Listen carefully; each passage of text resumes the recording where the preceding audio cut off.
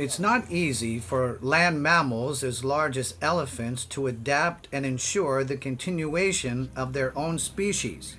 during these times when urban spaces are eating into large chunks of their jungle habitat.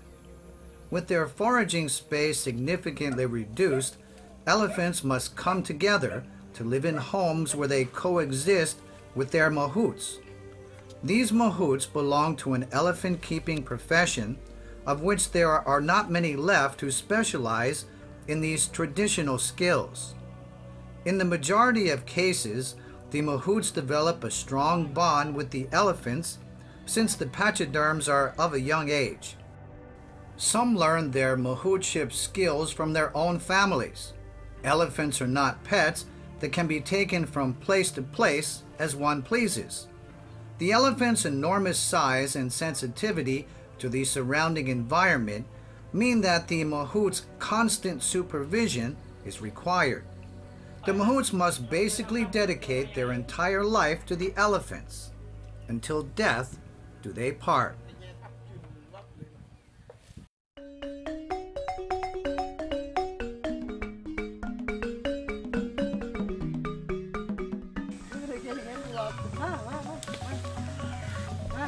The voice calling the elephant has a strong foreign accent.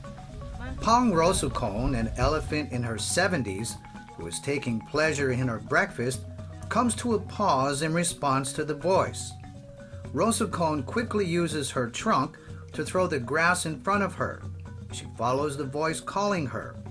Rosukon's keeper is a foreigner who had to learn to speak Thai in order to communicate with her elephants and her colleagues.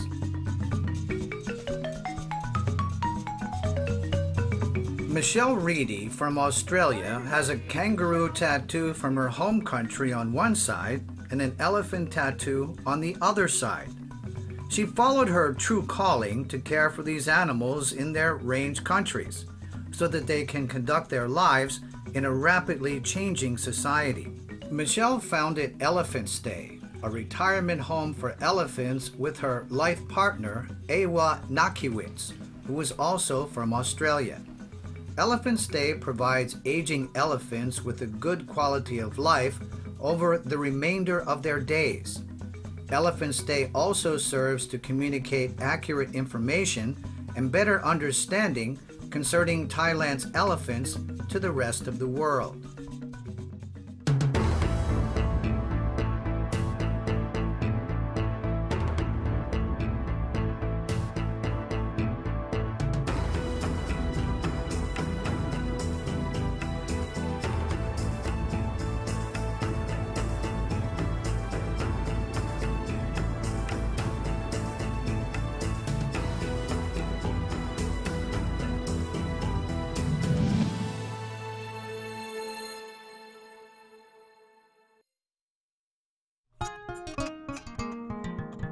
From the land of kangaroos to the elephants of the Old Kingdom.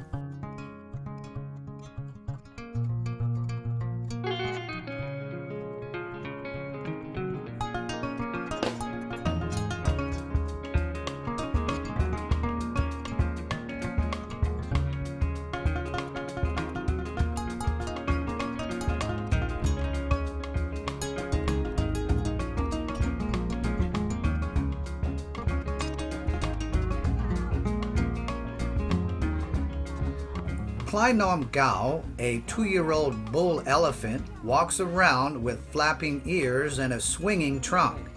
He poses to greet those who are visiting his fellow elephants at Ayutthaya's Royal Kraal Village. Nom Gao is the big star here. In other words, he's a child celebrity who not only has the looks, but also the intelligence of an elephant who can be trained more easily than his peers. So Nom Gao is often the front-of-house model who brings in the visitors. But it's not like he can do this all the time. There are times when Nom Gao has had too much to eat, or maybe he's not feeling well. In these cases, his mahout does not force him to do anything that he doesn't feel like doing. The mahout tells us that Nom Gao remembers the timing of his daily activities very well. Whether it's eating, bathing, or walking exercises, it seems that Nom Glau is good at everything he does, from morning to bedtime. Nom Glau may not be aware that his ancestors didn't get to experience the kind of fun that he's having. The previous generations of elephants were mainly trained for forest logging. Elephants of times long past crossed rivers and streams, traveled long distances, and fought in wars alongside soldiers. They were trained not to panic when surrounded by enemies. Some elephants were raised and cared for according to traditional principles and practices that befitted their status as elephants of the throne.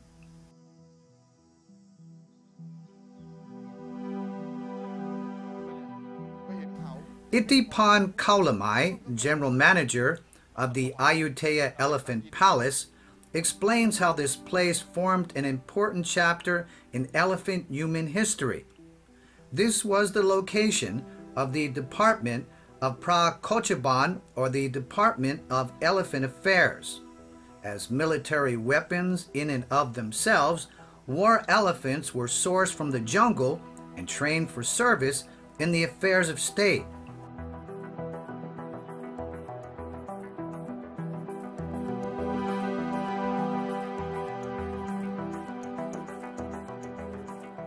Behind us is the Elephant Kraal,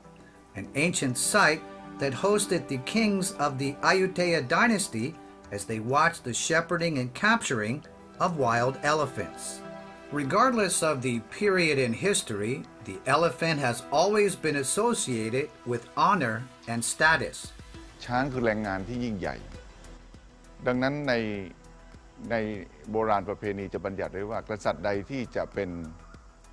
มหาราชจะต้องประกอบด้วยสัปปะรัตนะประกอบด้วยช้างแก้วม้าแก้วจักรแก้วดวงแก้วขุนคางแก้วขุนนางแก้วนะครับมันช้างเป็นสัตว์สำคัญและเอกลักษณ์ของอยุธยาคือเราเลี้ยงช้างได้เฉพาะประมาณ6เดือนคือหลังจากเก็บเกี่ยวข้าวแล้วเนี่ยพื้นที่อยุธยาถึงจะมีช้างกลับมาดังนั้นภายในเดือน3เนี่ยนะครับเดือนมีนาคมเดือนกุมภาพันธ์โบราณก็เลยจะจัดพิธีคล้องช้างพระเจ้าอยู่หัวจะเสด็จพระดำเนินเพื่อรื้อฟื้นฝึกปรือแล้วก็เป็นการเช็คกำลังและที่สำคัญก็คือให้ชาวต่างประเทศได้เห็นพระบารมีงั้นพระเนตรของช้างที่ผมยืนอยู่ตรงนี้นะครับก็คือหนึ่งในอยุธยามรดกโลกซึ่งยังอยู่คู่กับอยุธยามาทุกวันนี้700 ปีเนี่ยนะครับที่ยังมีอยู่แสดงถึงความยิ่งใหญ่เพราะว่าบูรพมหากษัตริย์ไทยทรงนำช้างเนี่ยเข้าสู่สนามรบแล้วก็สร้างบ้านแปลงเมืองมาดังนั้นที่นี่ก็คือที่ถวายการทอดพระเนตรการจับช้างและทูตานุทูตได้ชม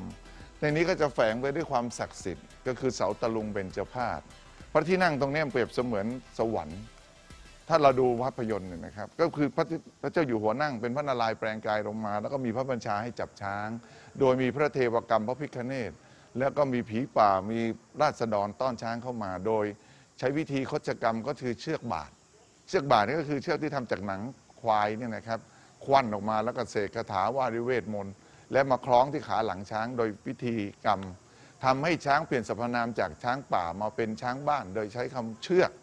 งั้นเขาเลยเรียกช้างเป็นเชือกช้างป่าเป็นตัวช้างบ้านเป็นเชือกส่วนช้างสำคัญถ้าขึ้นระวางหมายถึงทำพิธีสมโภชก็จะมีสรรพนามเป็นช้าง1ช้าง2ช้างดังนั้นที่นี่จึงมีความสำคัญกับประวัติศาสตร์ชาติไทยสืบต่อมาจนถึงปัจจุบัน The image of an elephant featured in the flag of Siam at the time.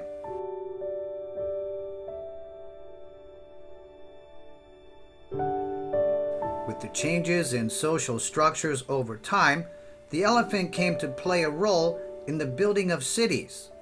They were used to pull heavy-duty building materials and even used in the logging of wood that was used to build the Bangkok-Nakhon Ratchasima Railway.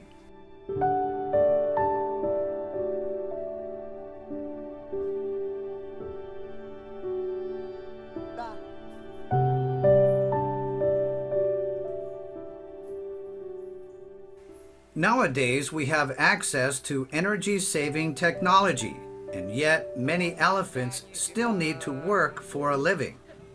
Work for elephants in this day and age involves meeting more people. Tourists and mahouts help to look after the elephants, especially to keep them from wandering off onto other people's property.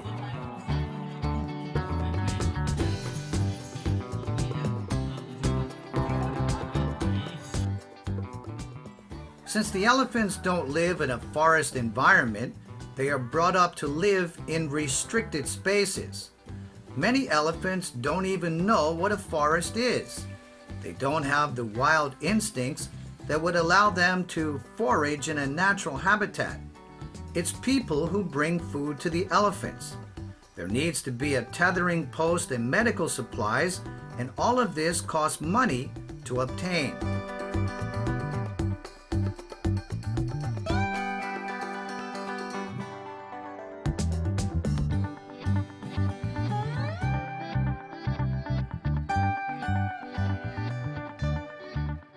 The Royal Kraal Village is home to over 80 elephants. Work needs to be found for the elephants so that the income brought in can sustain both the elephants and their mahouts. No matter the level of hardship everyone is going through, no one will ever abandon their elephants. The elephant is a national symbol that needs to be preserved, and the duty of conservation falls upon the shoulders of every department.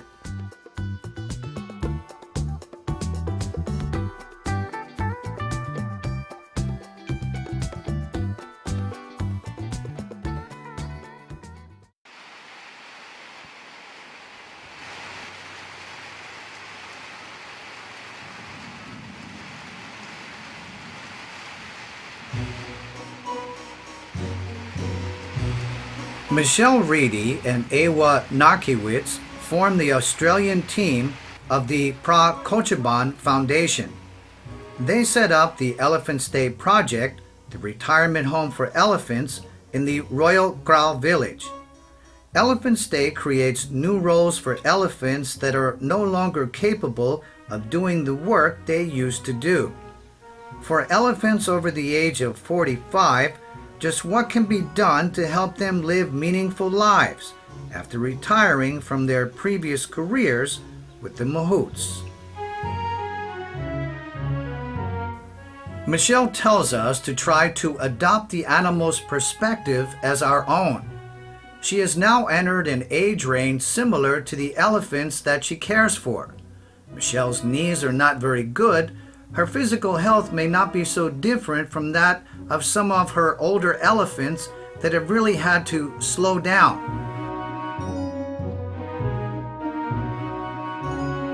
"19 years ago, Michelle and Awa arrived at the elephant village in Thailand for the very first time, and they developed an interest in the serious study of elephants. They admit that during those early stages of learning, neither of them were very familiar with the elephants.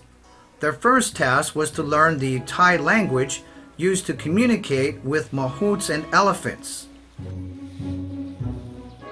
Well, the first place we came to was here, and we thought it was amazing, really amazing. We were very impressed with what they were doing and their commitment to the elephants and their vision for the elephants. And so we just really fell in love with the elephants here and the place, and the rest is history. Before Ever and I came to live here, Elephantstay didn't exist. They wanted something to retire the old elephants. So we came back to live in beginning of 2006 and Ever and I came up with the idea of Elephantstay. Ever made the website, we both wrote the handbook, and then we started advertising for people to come. And that's when they started coming, about halfway through 2006. But the reason we were attracted to here, to Ayutthaya and the Royal Elephant Kraal, is because of Piom and Pilek and the work that they've put in to make a difference to elephants. And they were really putting the money in out of their own pocket and really wanted to make a difference. So we thought we could do more, help more elephants if we came here to help them. It's difficult to find another place in the world that allows humans to be this close to elephants. The elephants and people of Thailand have a long history of coexistence in almost every area. From governance to economics to social structuring, the elephant's presence has always been overarching, especially in the royal ceremonies in which the status of the elephant has been supremely honored. So the story of elephants does not only concern their enormous size and their unique and intelligent qualities. Elephants have always been an important part of the history and ways of life of the people of Thailand. Michelle and Ewa are proud to stand alongside the elephants and the people of Thailand. Elephantstay as a retirement home for elephants is the result of the brainpower of these two remarkable women. The project's model seeks to find the middle ground between the needs of both elephants and humans. In other words, Elephantstay provides visitors with the experience of being close to elephants. The visitors' participation in different activities with the elephants in turn serves as a form of enrichment for the elephants. The elephants' healthcare needs are closely tended to. The elephants get taken out for walks and have daily baths.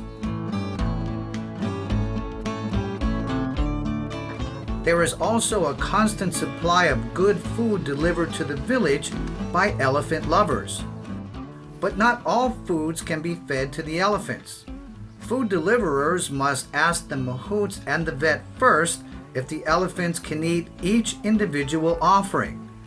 If there is no selection process of foods for the elephants, or even if they are fed too much, they can become ill as a result of this oversight. ช้างเห็นรถพี่มานี่โอ้โหตื่นเต้นกันเลยอ่ะรู้เลยทำมานานยังเนี่ยช่วงโควิดที่มาเนี่ยครับอ๋อเพิ่งโควิดมานี่นะใช่ครับนะเพราะว่าไอ้เราอ่ะยังออกไปหาอาหารกินได้หาปูหาปลาตามท้องไร่ท้องนายังพอได้นะแต่ช้างมันอยู่ตรงนี้มันจะไปไหนล่ะพี่ใช่ไหมมันก็รอเราอย่างเดียวแหละกระชากจากมือเลยอ่ะน้องช้างครับบางทีเขาเห็นเราให้อาหารตัวนี้อยู่เงี้ยอีกตัวเขาก็จะเต้นโชว์อย่างเงี้ยจะเต้นโชว์ขอฉันด้วยขอฉันด้วยอย่างเงี้ยเรารู้สึกมันน่ารักกับมันฉลาดรู้จักขอด้วยนะ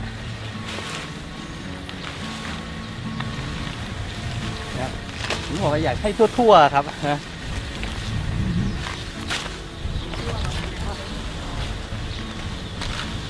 วันนี้เอาอะไรมาให้ช้างกินเอากะหล่ำปีครับผมเอามาจากไหนครับเอามาจากห้องเย็นครับผมห้องเย็นตลาดไทยแล้วคุยกับเขาว่าไงมั่งช้างมันกินได้ไหมก็ต้องลองดูครับพี่บางตัวก็กินบางตัวก็ยังอันนั้นครับผมต้องลองเอาลงไว้ดูเพราะว่าเห็นเขาบอกว่าอยู่ข้างนอกอีก40 กว่าเชือกการที่จะมาบริจาคส่วนมากก็จะเป็นแตงโมอย่างเงี้ยค่ะก็คือก่อนที่เราจะนำไปให้ช้างกินก็คือเราต้องล้างทำความสะอาดให้เรียบร้อยก่อนเนี่ยค่ะอย่างบางทีอย่างกะหล่ำเนี่ยเขาก็กินได้เหมือนกันค่ะกะหล่ำปลีแต่ว่าคือช้างแล้วอ่ะเขากินหญ้าเป็นอาหารหลักนะคะไม่ใช่เป็นพวกผลไม้เป็นพวกแตงกะหล่ำปลีอะไรพวกนี้ค่ะก็จะให้เป็นอาหารเสริมไปค่ะ Even though they are older elephants that are not going out to work, Michelle tells us that these elephants still need a daily intake of food that amounts to around 10% of their body weight.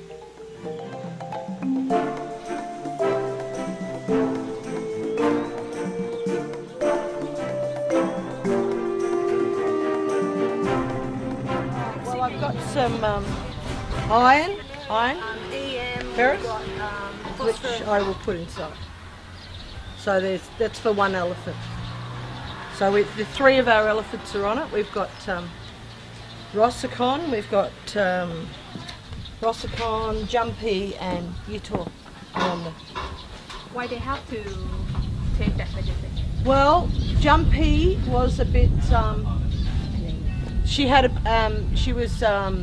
you know her red blood cell was like a bit anemic, and so we you know, we put her on it to try and bring up her red blood cell count. Rossicon's old, and Jumpy is it's that, and Ayutthaya she got sick, and so we were trying to bring her up to strength again. So it's just a supplement to help them get stronger,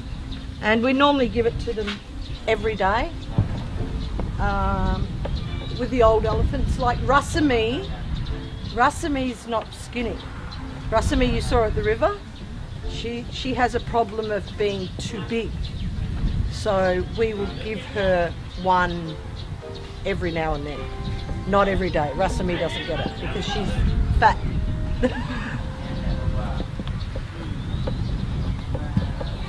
From humble beginnings when their interest in being close to elephants was born, to the day their hopes and dreams were fulfilled, it has now been 14 years since Michelle and Awa left the Land of Kangaroos to live alongside the elephants of the Old Kingdom. They have been accepted by the village mahouts, and even Mr. Lai Tongrian, the founder of the Royal Kraal Village, decided to give Soy Siteri to Michelle and Awa. Soy Siteri became their daughter from the time she was a baby. Today she has become a young lady who was used to getting lots of attention and treats. Thailand has trained elephants. If you're welcoming a new king or mourning a past king, the elephants should be there because the elephants are a big part of Thailand. I mean, Thailand would not be what it is today without the elephants. They fought in the battles, they died in battle just like the soldiers and people. So I think the elephants should be revered. They should be lifted up in status. And to lift their status, you have to lift the status of the Kwan Chang, the mahout. If you don't lift the status of the mahout, and then you won't have elephants in the future. You'll only have some wild elephants. But I truly believe that if elephants are going to survive into the future in Thailand, you need to take care of the elephants in the home. The wild elephants, they're losing land, they're dying quicker than they're breeding. You have to protect them too, but elephants that live with people, that is really important. History and culture to keep and cherish. And I wish that Thai people would embrace that and not listen to all the negative stuff from the West and Europe and other countries that don't have the experience of looking after elephants. Those countries, they have elephants in the zoo. But I think Thai people should embrace the elephants and the mahouts who look after them, and the mahouts know them and study them and work really hard. It's a hard job. It's a really hard job.